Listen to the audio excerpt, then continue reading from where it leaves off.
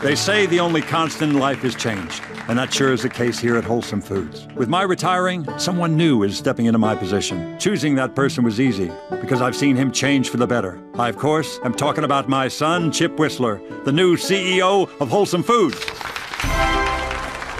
Hey! I know you'll make me proud, son. Wow.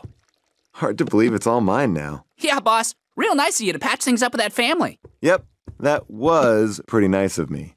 But now, things are gonna change. All right, let's can this junk.